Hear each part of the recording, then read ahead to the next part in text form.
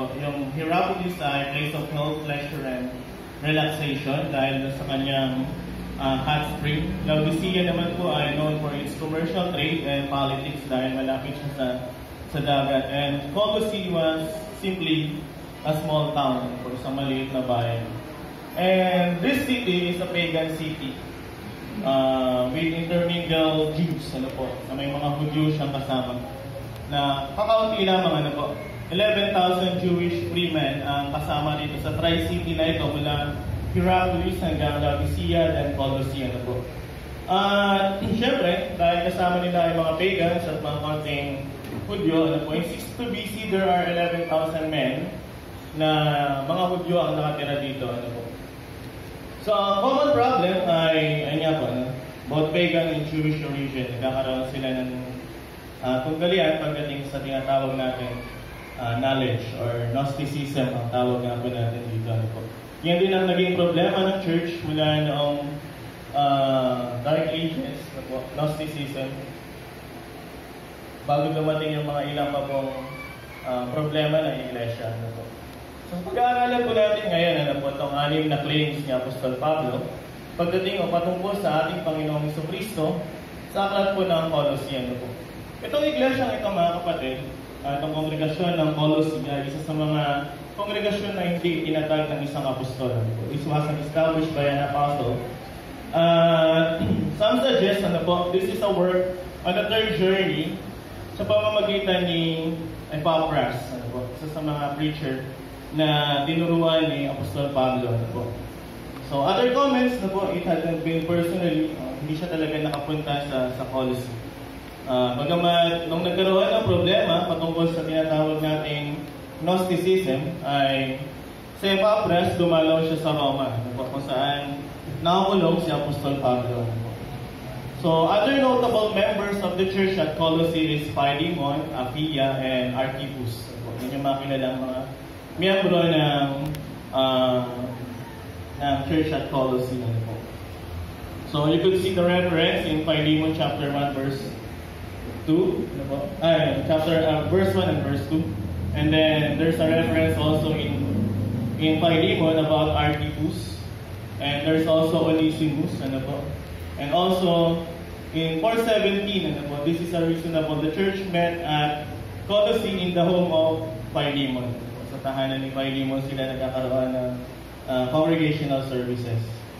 So, bakit nga ba sinulat ito? Naisulat po itong aklat na ito. When Epaphras arrived in Rome, he brought the disturbing news to Apostle Paul about the Christians in Colossae, about the non-Christians who were teaching and circulating around the church at Colossae. The problem was syncretism. What is syncretism? This is Jewish and Gentile beliefs and practices were being combined. Pinagsama na nila yung pagan religion at saka yung Judaism, creating a hybrid sort of religion, mas tumaas na uri ng religion, na kung saan ay sinasabi na this is the true Christianity.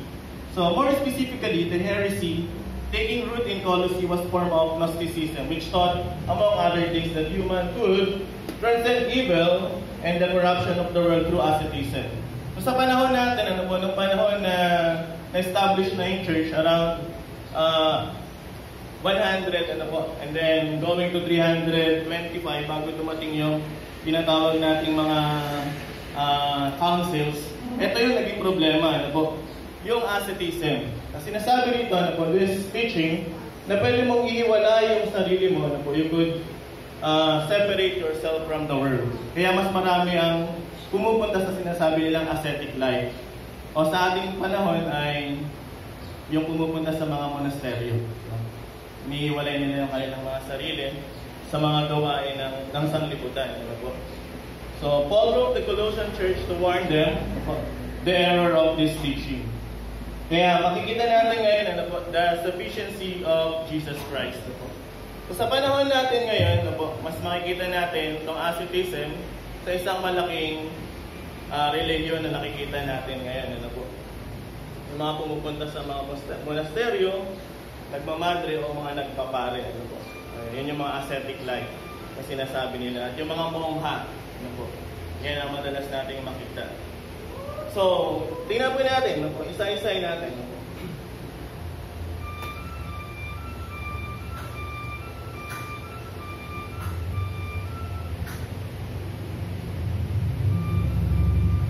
Okay.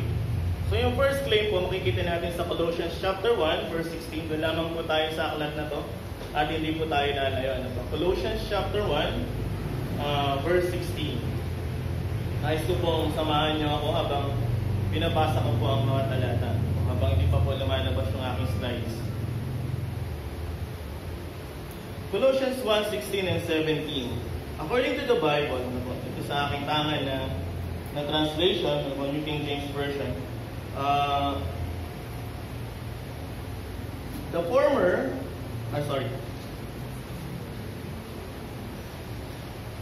Colossians 1:16.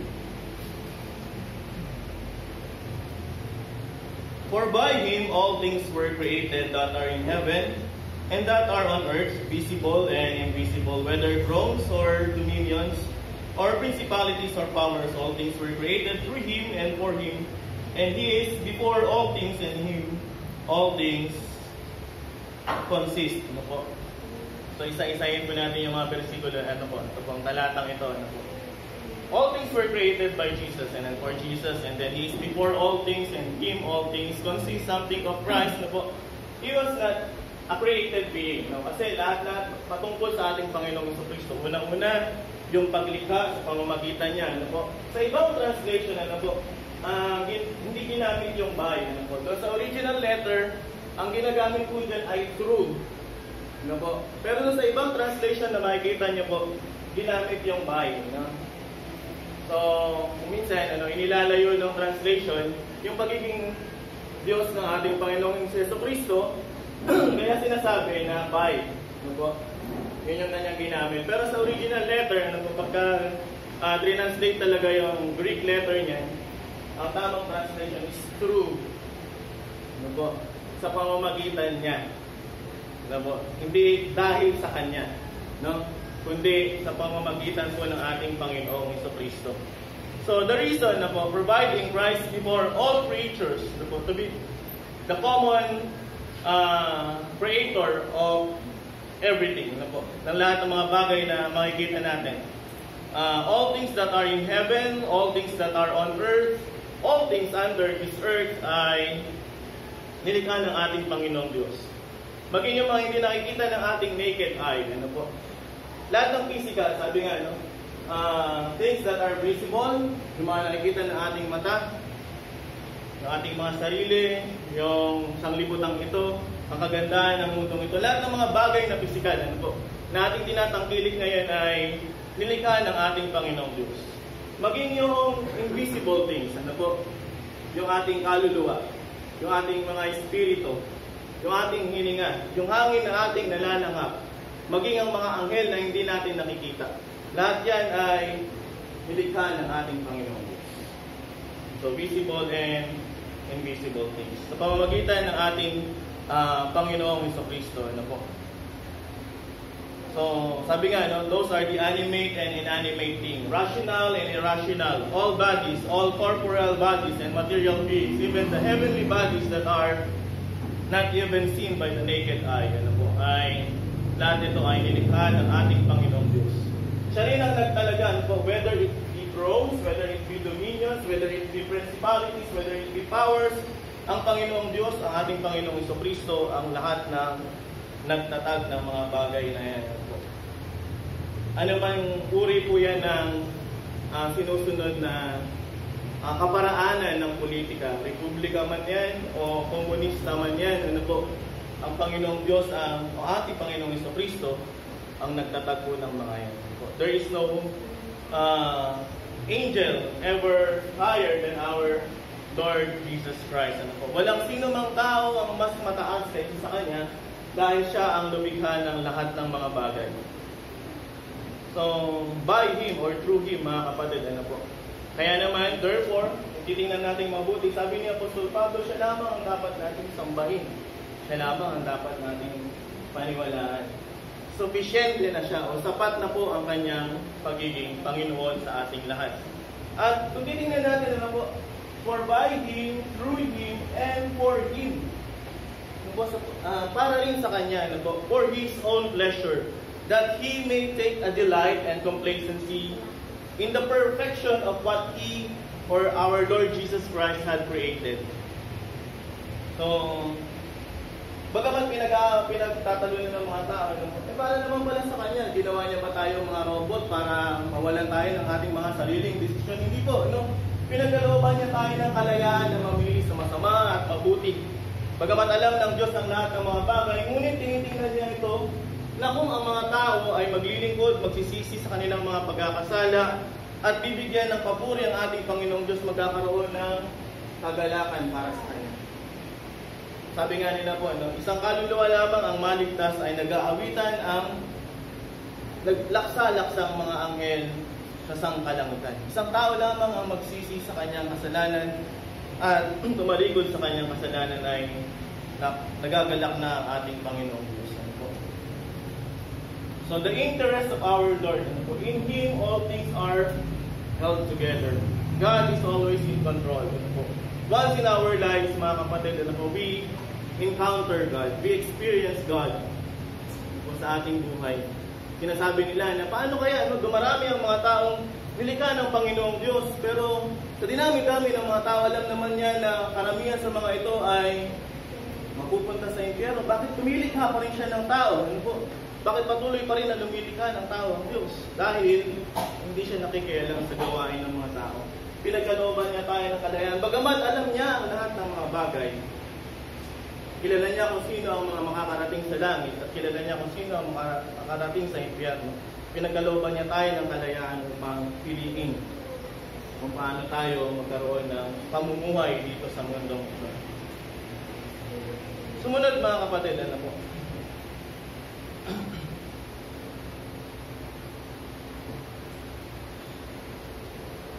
Isa pong claim ni Apostol Pablo, sabi niya, all the fullness of the divinity dwells in Him.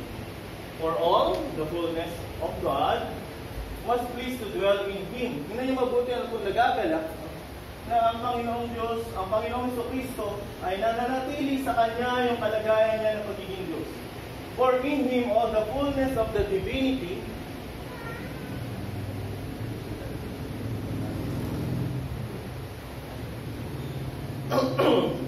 for all the fullness of divinity dwells bodily in Him, and you are made full. So, in Colossians chapter 1, verse 19, it is written, mga kapatid, that He is the image of the invisible God. He is the, not half, hindi kalahati. Hindi kakarampot lamang. Hindi kalahating tao, hindi kalahating Diyos. It is not half human, half God. In this verse, it says that the fullness of God, yung kabuuan ng Diyos, the 100% of divinity, and also the 100% of humanity is in the full, in Jesus, dwells in Him bodily. Pinag-usapan natin yan mga kapatid. For the fullness was pleased to dwell in Him. So this verse emphasized the incarnation of Jesus Christ. The incarnation is God coming to us in human form. Not half human, not half God, mga kapatid. He remains fully God. Kasi hindi niya naman pwedeng ubarin yun. He cannot live that nature. What He lives is glory. Kung ano yung iniwan niya, yung kanyang kaluwalhatian. Pero nananatili sa kanya yung kanyang kalagayan, yung kanyang nature bilang isang Diyos.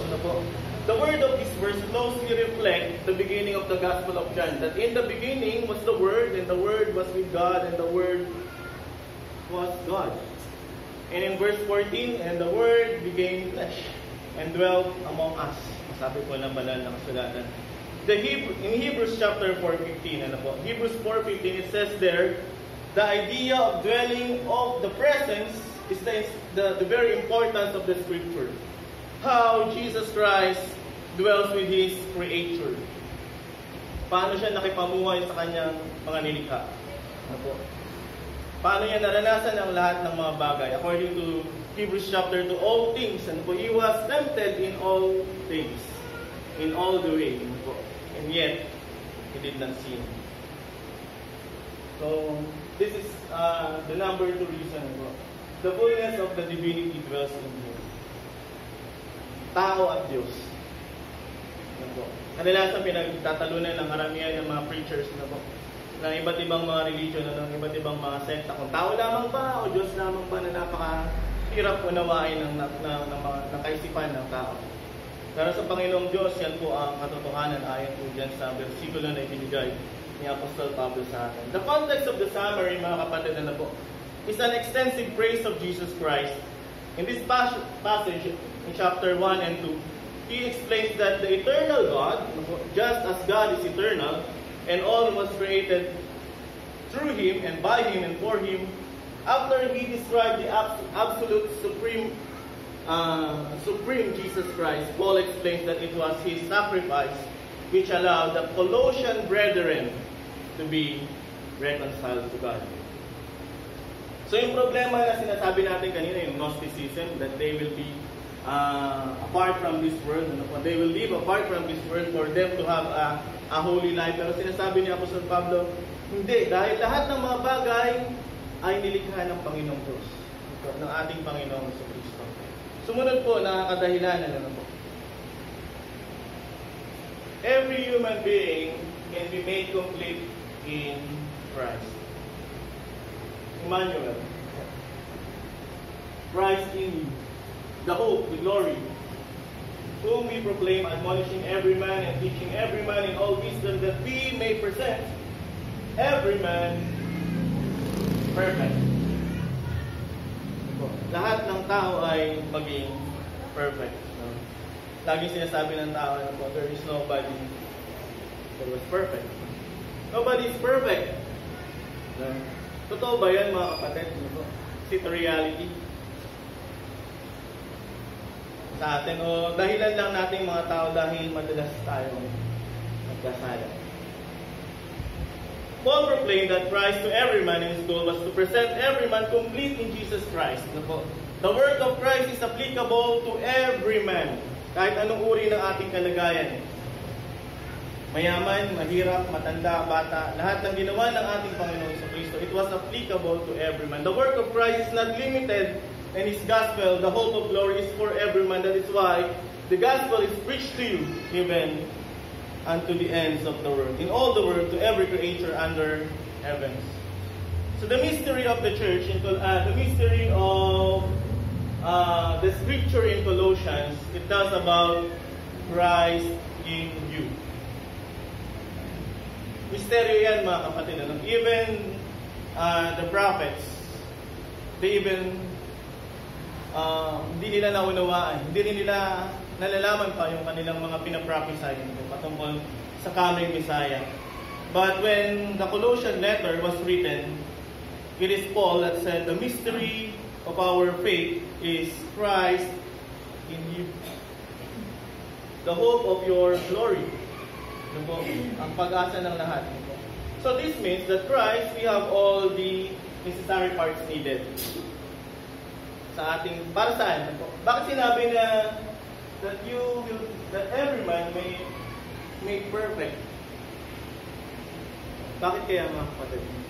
Kaya ng tao that he could be perfect in the sight of God and in the sight of his fellow men? Kaya? Ano po?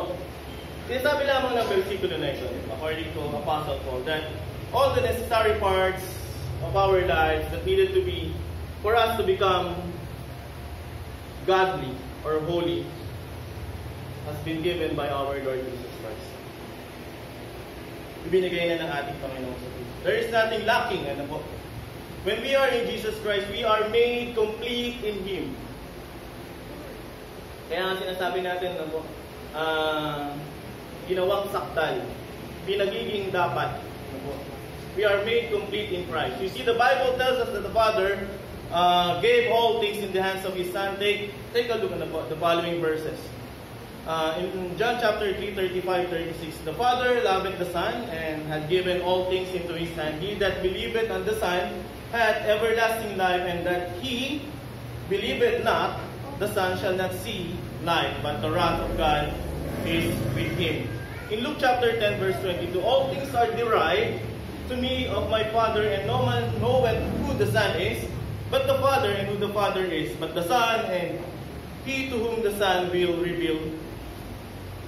And in Matthew chapter 28, verse 18, it says, And Jesus came and spake unto them, saying, All power is given unto me in heaven and on earth. So, mga kapatid, ano po? We are made perfect because of Jesus Christ. Napakasimpleng analogy, ano po? Na sa tuwing titingin, ano po, from heaven, ang ating Panginoong Diyos, yung amang nasa langit, ang nakikita niya sa atin ay ang ating Panginoong Kristo. Hindi niya na nakikita, ano po, yung lumang tayo. Hindi niya na nakikita yung makasalanan si Bryan, ano po. Because we are clothed in Christ. So when we die and goes to heaven, we are accepted because God sees Christ in us.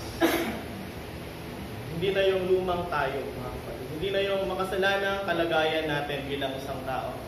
Sumunod po. All the treasures of wisdom and knowledge are hidden in Christ. So nung dumating ang ating Panginoong Kristo according to Apostle Paul, we don't cease praying and making requests for you that you may be filled with the knowledge of His will, you know, the spiritual wisdom and understanding, gaining all the riches, the full assurance of understanding, a true knowledge of the mystery of God, both of the Father and of Christ, in whom all the treasures of the world, all the treasures of wisdom and knowledge are hidden. Jesus Christ was the one who revealed it to us, mga kapatid. Pinakilala niya sa atin ang Ama. Sabi niya kung ano ang Ama ay ganun din naman po. Kung ano ang kalagayan ko, ganun din ang Ama. Pinakilala niya sa atin ang kanyang eternal plan. He established the church. And again, pinakilala niya sa atin, o pinakita niya sa atin, itinuro niya sa atin that Christ in you. All wisdom and understanding, full assurance of understanding and true knowledge are available in the gospel of Jesus Christ. Let's break down the passage. Tingnan natin mabuti. Let's view it part by part, mga kapatid. Ano po? For I want every one of us to perceive the struggle amongst of having been living in faith and also